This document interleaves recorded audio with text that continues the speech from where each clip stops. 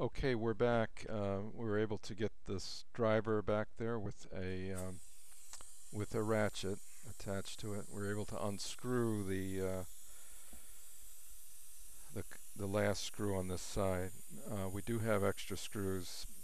It's so difficult to figure out what exactly needs to be ordered without having the bridge out in your hand.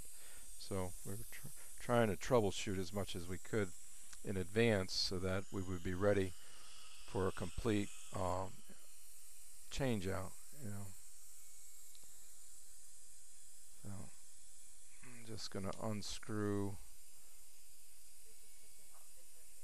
that last the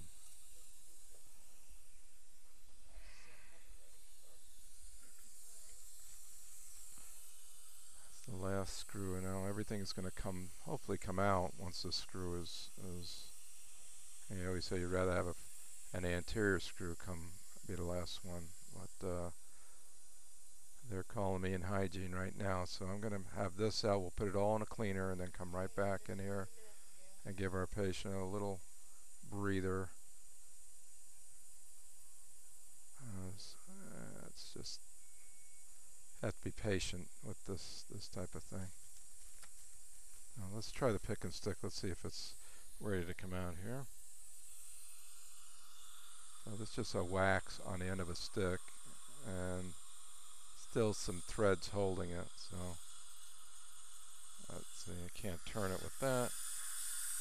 Maybe you can just turn it now with a good old Explorer. Yeah. We'll go back in with the driver. It's probably just a couple more turns and it should come right on out. Okay. Just kind of angled right now.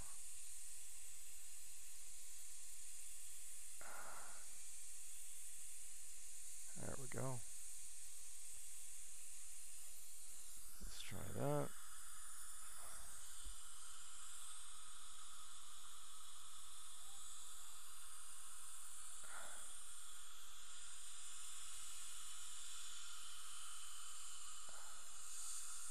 Not quite.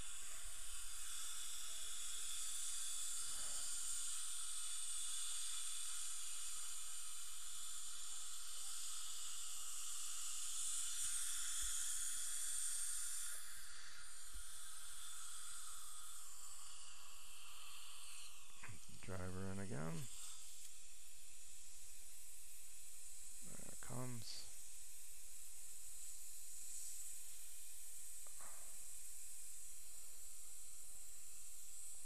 See if it all comes straight out. Oh.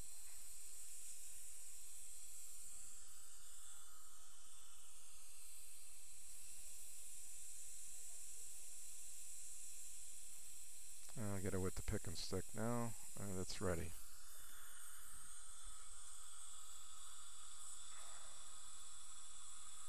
Out it comes. And out comes our bridge. Alright, so now you can see there are the abutments. And there are 3 of them. So we're going to find out if our conical abutments, which are stock abutments, are loose. And of course there's the anterior one that's loose. This one is loose. And the posterior one is loose. So all 3 are loose. This posterior looks like an angled. And the other 2 look like they're straight. So we were right, assuming that the last one was angled. And still a lot of cleanup to do. Okay. Bad taste?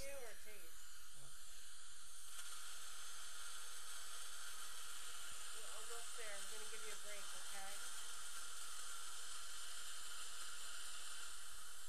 okay? Okay, we'll pick this up on the next segment.